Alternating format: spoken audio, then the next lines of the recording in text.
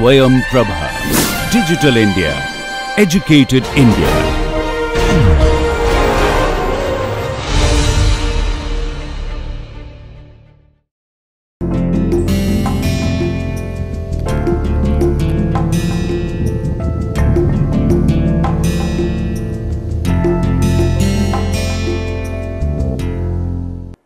So, in previous lecture we looked at some regular packing and also saw that there are some non-regular packing. Of course, the regular packing are not something that you would actually expect in a real material. What you would expect is a non-regular arrangement, and for that we also saw that we can get relations something like number of particles per unit bulk volume and number of particle contacts per unit volume. So, these were obtained directly from regular structure, but then these can also be extended, the knowledge can be extended to non-regular structure. And even before I proceed further, we have seen that there are two non-regular packing we looked at, was loose random packing and dense random packing. However, if I tell you that for a sub-micron alumina,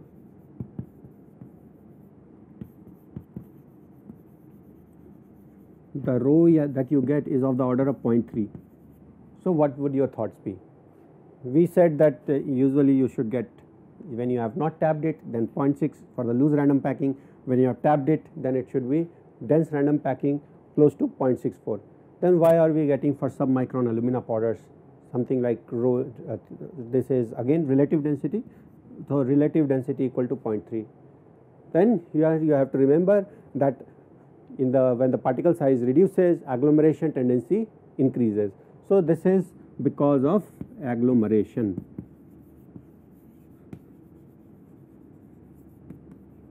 So, agglomeration can change these values, because in agglomeration particles will come together and they will not be so tightly packed, and each agglomerate will itself be very loosely packed, and it will, even if you get them to pack later on with a dense random packing, each of the agglomerate itself has very low density, and so the average relative density would be very poor.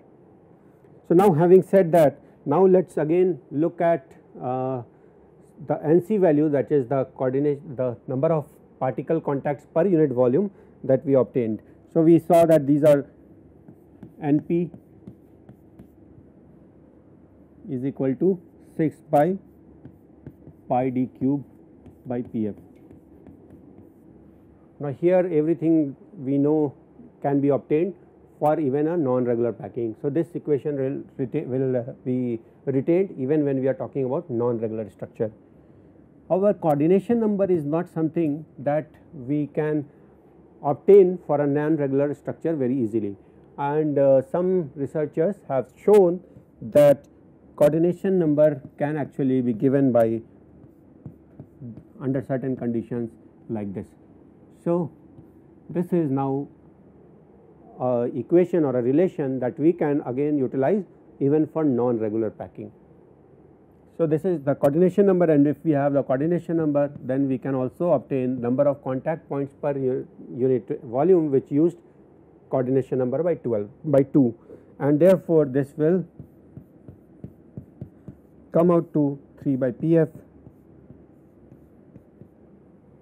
times 1 minus Pf cube. So, this is Cn by 2 times Np, and over here you would get the form of the relation would be like this. So, this is equal to Cn by 2 times Np.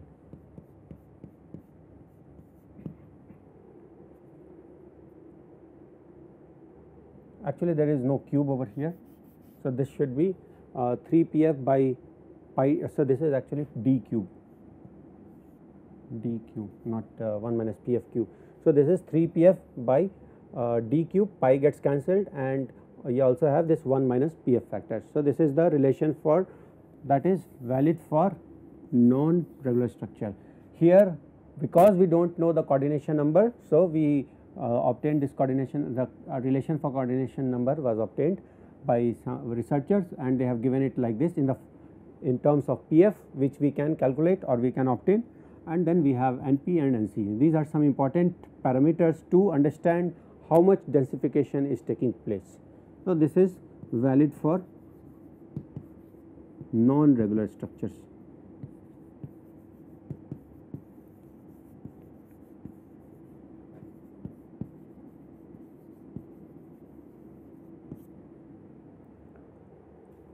So, now that we have introduced some important parameters which will be useful when we talk about densification. So, now let us get to next step, where we so far we used just one mono-sized spherical particles. Next we want to move on to a pi-modal distribution of particles and see how much density or how much packing fraction we can get. Once you have obtained the packing fraction, then you know we can obtain other important parameters like number of particles per unit volume and number of contacts per unit volume. So, now we will move to the next stage, which is to find out what will be the packing fraction or at least the apparent packing fraction when you have bi-modal distribution. What do you mean by the bi-modal distribution? Ideally, it would mean that you have two distinct diameter and a spread around it. So, something like this, if I were to draw it, so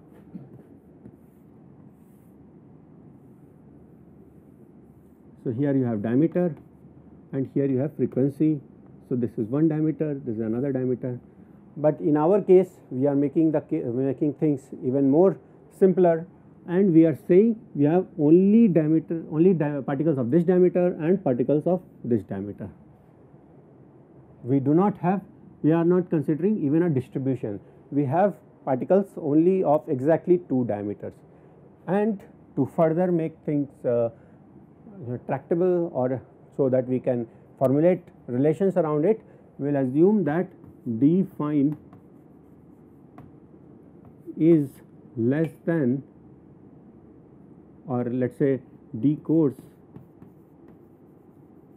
is greater than 10 times of d fine. So, our coarse diameter particles are at least 10 times that of fine sized particles, and we will see where this fits in.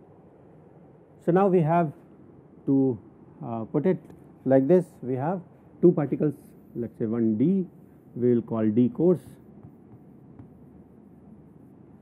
and another small particle we will call d fine. And if it is getting arranged in some particular arrangement, then we will say assume that it has a packing fraction which is constant given by PFC, and when this is getting arranged in some fashion, we will assume it is constant, meaning it is not changing from one point to another, and this is PF fine. So, now that we have here, we will have two extreme cases. So, let me write it. One, when we add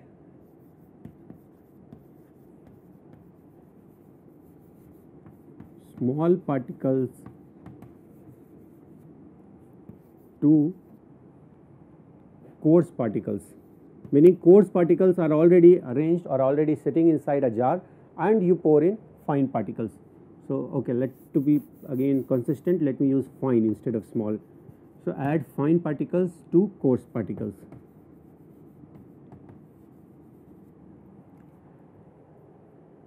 Now, what is happening over here? So, again the way I have drawn it, it is not really representative. Let me make it even smaller. In fact, it will even be smaller, and therefore, what we have is something like this. So, let us say there are particles arranged, there will always be some tetrahedral or triangular pore kind of structure formed over here, and this like I said, the drawing that I have shown here is a little exaggerated. The particle size would be even smaller than this. So, let us say this is our small particle size.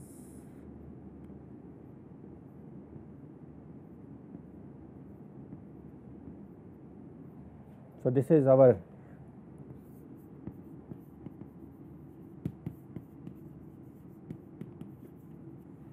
and this is our coarse particles.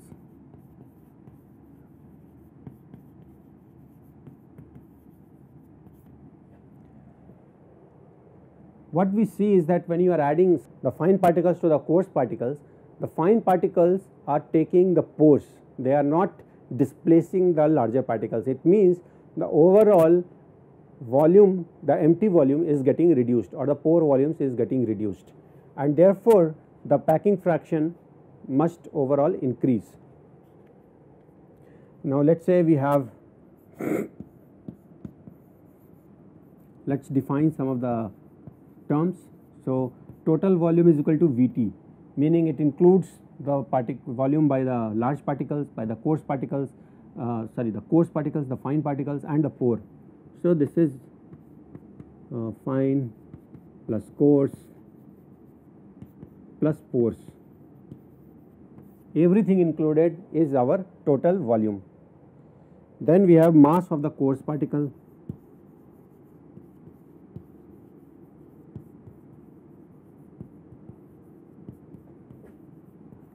meaning we are now only considering the masses of the coarse particle. Similarly, you will have mass for the fine particles,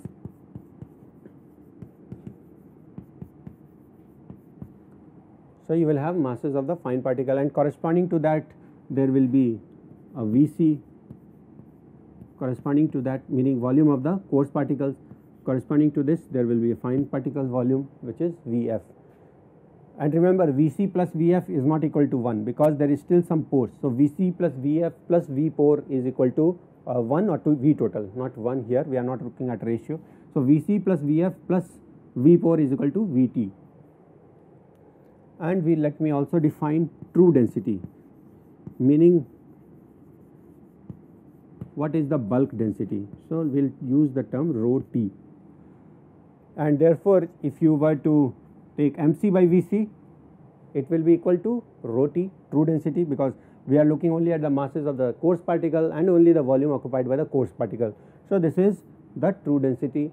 If we take MF by Vf, that will be true density, because we are talking about masses of the fine particles and only the volume taken by the fine particles. However, if we take MC by Vt, then that is low density, lower than rho T, because now we are taking about whole volume, which includes, if there is no fine particle, then it includes the coarse particle plus the pores between the coarse particles, that volume. So, mass by Vt, so that density is smaller, and that will be, you can say, the rho C, or the coarse density. Now, let us move on and try to look at how to get the apparent density for this. So, the apparent density can be, what do we mean by apparent density? Meaning the total mass that we have for the coarse and the fine, and the total volume, which is volume coarse, volume fine plus volume pore. We are not dividing it by only the volume core plus volume fine, because that will be equal to the true density. We want average or relative density with respect to the bulk density, because pores have got included, and that is what is making a lot of difference.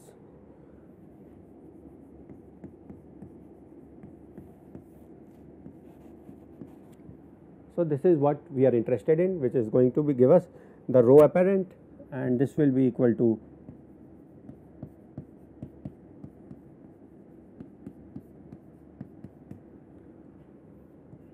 we can write it as MC by Vc times Vc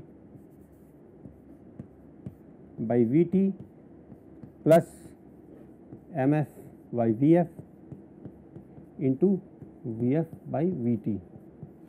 So, we have just multiplied it by Vc by Vc, this one by multiplied by Vf by Vf. So, Mf by Vf, we know what it is rho true. MC by Vc, we know what it is rho true, and Vc by Vt, we know it is equal to, okay, we will let it be like this for now. So, we have rho true in both of them, and I have shortened from apparent to APP, or we will even make it rho A. So, this is rho A by rho T times Vc by Vt plus Vf by Vt, but again here what we will do is we will take Vf or multiply it by Vt minus Vc. You will see in a moment why we have done this. So, we have multiplied it on both sides. Now, Vc by Vt, what it is? It is nothing but packing fraction of course. We are looking at the volume taken by the coarse particles and the total volume. So, that is the packing fraction of coarse. Here we are looking at the volume taken by the fine particles and the pores that were available to them overall, which is Vt minus Vc. So, the overall pore that were available after taking away the coarse particles. So, this again represents Pf fine, and that is why we multiplied in the numerator and denominator by this quantity Vt minus Vc. Now, over here we have again Vt minus Vc by Vt, which is equal to 1 minus Vc by Vt, and we know Vc by Vt is again Pfc. So, this becomes 1 minus Pf coarse.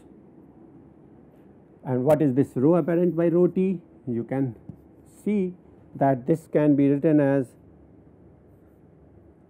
so this is mass by density. So, let us say this is mc plus mf, this will get cancelled anyhow, and this is by the Vt, this is again mc plus mf, but here we are only looking at the volume of coarse plus volume of fine. So, this translates to Vc plus Vf by Vt. Now, this is nothing but this is equal to our rho packing fraction apparent. This is, you can say, the overall average packing fraction of this material, because these are the volumes which have been occupied by the particles, but this was the total volume available. So, that is what represents the packing fraction. So, this is the apparent packing fraction.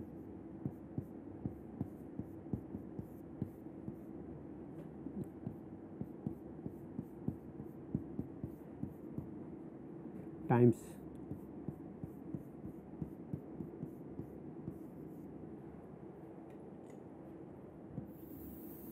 so we have now a relation for the apparent packing fraction when we have two particle size, two diameters. One is the coarse one and another one is fine one, and based on that we have a packing fraction apparent which is equal to, which can be given in terms of packing fraction coarse plus packing fraction fine times 1 minus packing fraction coarse. So, this is, if you put the values, for example, let us assume that both coarse and fine packed in FCC kind of face centered cubic type of structure. Just for the sake of argument we are saying this, and therefore, if you put this value which is equal to 0.74. So, both packing fraction coarse and packing fraction fine will become 0.74, and when you put it over here you would see that packing fraction apparent is equal to 0.932. This is just one example. Here you could have any other arrangement for coarse and any other arrangement for fine. You could as well have this as loose random packing, coarse random packing, or both of them simple packing, or anything in between. You can just say, or you know, for example, from your experiment that your coarse particles get arranged and have a packing fraction of 0.4 and fine particles have a packing fraction of 0.35. So, you will again be able to put those values over here to get to or to understand what would be the overall packing fraction. So, that is one extreme case when we have added fine particles to the coarse particles. Now, next let us move to the other extreme, which is this time we will add the coarse particles to the fine particles. And why will it be different? You will see in a moment. It will be treated, or you will have to treat it differently. So, we will add coarse to fine. Okay. So, we are not saying or basically what we are doing over here is that this time all the smaller particles are already arranged in somewhere, in some place. Okay. Now you know that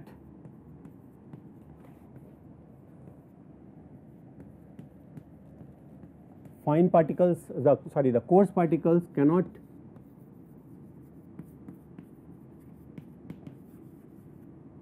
go in pores, right?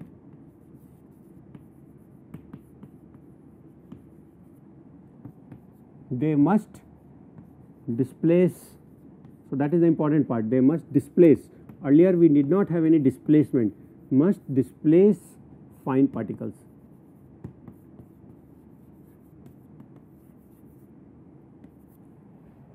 So that is what makes it different.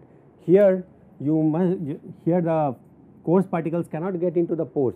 They must displace the fine particles and then come over there. So for example, here we were drawing like this. Now let me say there is a big region like this, and when the coarse particle comes over here, it will take this region, and around it the fine particles would still exist.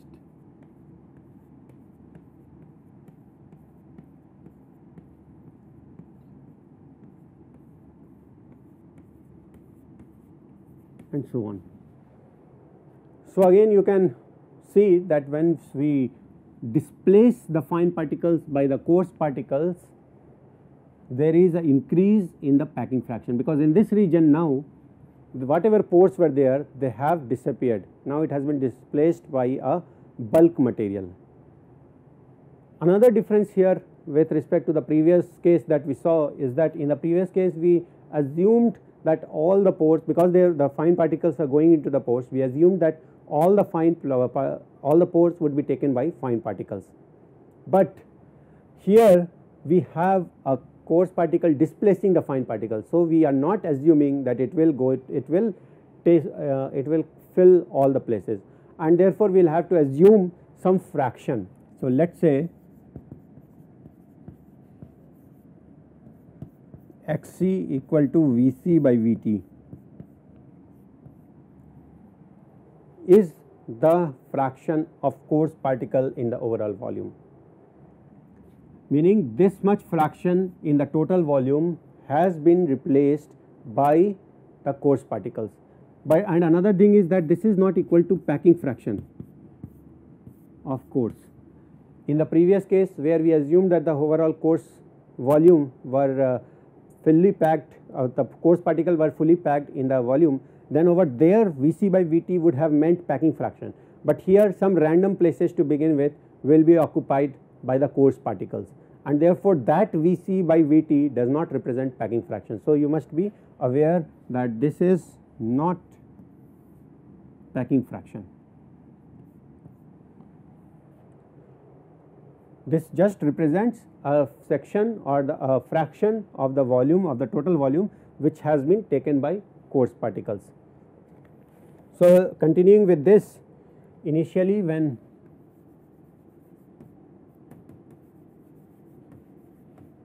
Xc is equal to 0,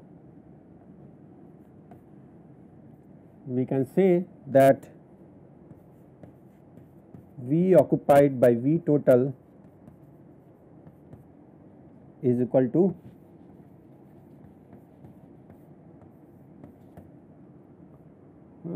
we saw that rho apparent by rho total is rho true is equivalent to saying V occupied by V total, and this would be equal to packing fraction fine, because initially we are saying Xc is equal to 0, which means there is no coarse particle, only fine particle. So if we are looking at the initial stage where Xc is equal to 0, then the packing fraction apparent, which is equal to V occupied by total volume, is equal to rho apparent by rho total is equal to packing fraction fine. Now this would also imply that rho apparent is equal to packing fraction fine times rho true. Now replace XC fraction of volume by large particles. Okay, so this at this stage we had only fine particles. Now we are saying XC volume, which is Vc by Vt, amount is being replaced by large particles. So you can say that rho apparent will be equal to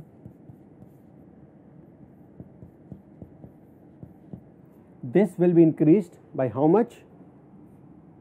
Let me just put a line over here. We are replacing those regions by the large particles, which means whatever porosity there existed does not exist anymore. It is now a bulk material with bulk density. So it will increase by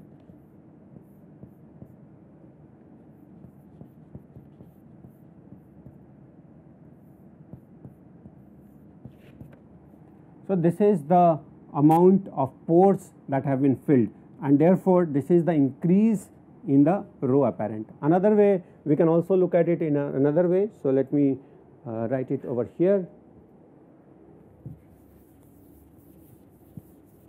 I will keep the lower equation so that we can compare it with the new equation that we will obtain. The another way to look at it would be, let us say V occupied by V total is what we were looking at. So this is Vf plus Vc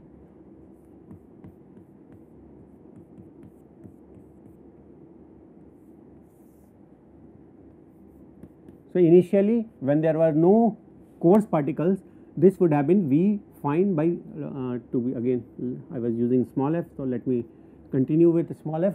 So initially it would have been Vf by Vt, but now some of that region we said the Xc volume has been replaced by coarse particle. So that replacement is represented by this volume. So this is again the volume which has been occupied, Vc times 1 minus Pff. It is the amount of volume which has been replaced has the packing fraction 1. Initially we were counting it as packing fraction f. So the difference has been added 1 minus Pf times Vc, which is the volume which has been replaced, and therefore this represents again the rho apparent. V occupied by Vt is the rho apparent, and therefore we have rho we can say that Pfa is equal to Pf fine. So these two are equation, as you can see, are same. What all we are doing is taking rho t to the denominator, because rho t is common on both of them, and we are left with rho a by rho t, which is equal to Pf apparent, and therefore this becomes Pfa plus Xc 1 minus Pf fine.